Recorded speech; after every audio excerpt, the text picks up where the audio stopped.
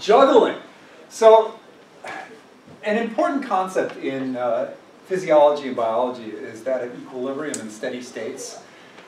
Homeostasis is a steady state. And I go into this in the videos that are online, but I don't actually show YouTube videos online because I'll get in trouble with YouTube. So I'm going to show them offline or in the classroom.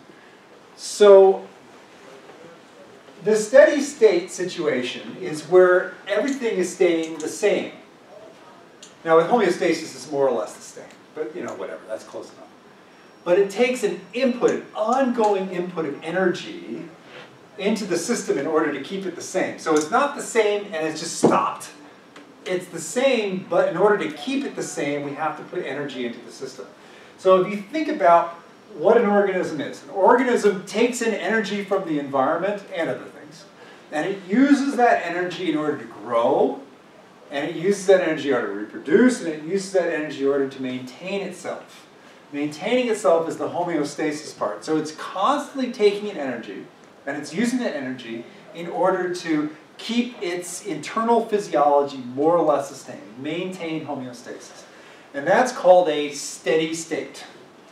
An equilibrium can be, it doesn't take energy and it still kind of maintains itself, but it's a steady state, you have to put in energy to maintain itself. And if you don't put in that energy, if you stop putting in the energy, then the system falls towards what is known as equilibrium. And equilibrium for an organism is basically you're dead. So you've got a system. The system is finely balanced, more or less staying the same. It requires energy to maintain that system. You stop putting in energy into the system normally, naturally goes towards what's known as equilibrium, and at the equilibrium state, you're dead. Things have fallen apart. And this is a lot like juggling. Equilibrium.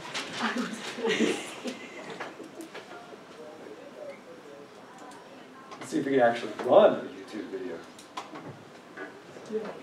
Well, I'll pretend. I'm juggling. I've got the balls in the air. It takes a constant input, actually, of energy. You know, it takes energy to move my arms around. So you're maintaining a state that's more or less constant as you're juggling. And if you stop putting in that energy, or if something bad happens, the balls drop to the floor. Now the balls on the floor literally are equilibrium, and the maintaining of the balls in the air is steady state. The next video, which we aren't going to be able to even see the face of the video, it actually has a drop of water. It's dyed red, so it's easy to see and it's very pretty. The drop of water drops into a smooth surface of water, and it creates ripples. So this is a very familiar thing. We don't even need to see it, like we could if we wanted to. Now, that drop of water is supplying energy, and the ripples basically are created by that energy. As the energy of the water droplet hitting the surface of the water, as it hits it, it's supplying kinetic energy which is transferred into the surface, the water itself. Did we crash?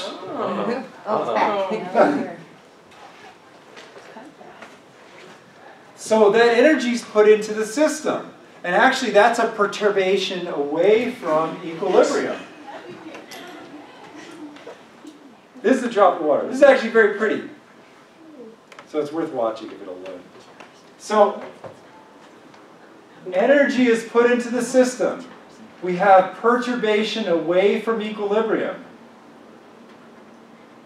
And then with time, the energy will dissipate out of the system. It will actually be lost as heat. The system will actually increase in temperature, and then the heat itself will dissipate away into the environment. So energy is put into the system, so it is now perturbed away from equilibrium, and then it will naturally fall back towards equilibrium. And the falling back towards equilibrium point is where the water is smooth again. Your body is constantly putting in energy. You can imagine that drip after drip after drip. You can maintain the system doing whatever it's going to do with the water bouncing around a little higher than flat. You put drip after drip, it'll maintain the system away from equilibrium. You stop putting in the drips, and the system falls back towards equilibrium. So how do we maintain steady state? That is homeostasis. Come on. It's not by playing guitar.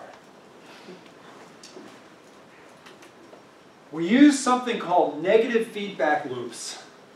A negative feedback loop is a system, a control system, where when the body changes in its internal parameters, its internal, or whatever the word I'm looking for is, states sufficiently far from homeostasis, then we have mechanisms that bring the body back to homeostasis. Now, you can think of this like a thermostat in your house. If it gets too cold in your house, the furnace turns on, warms up the house, and it'll continue warming up the house until it gets to be too hot and the furnace turns off. That is a negative feedback loop. It maintains the temperature of the house at a certain level. Your body's got negative feedback loops all over the place.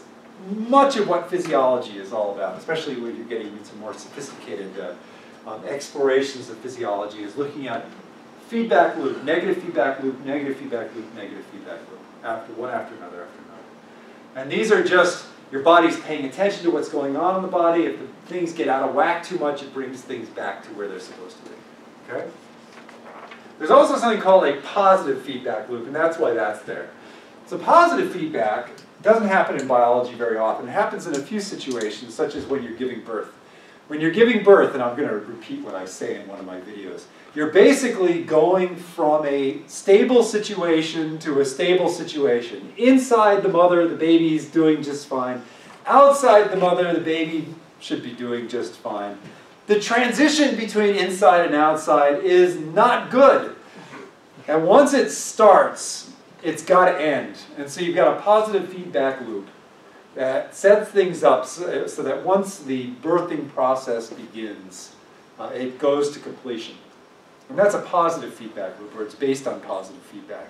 The baby pressing on the cervix basically causes contraction of the muscles in the uterus, which causes the baby's head to press on the cervix even harder, and so on and so forth until the baby's out of the mother. That's a positive feedback loop. The presence actually causes more of something, and you see the same thing with guitars.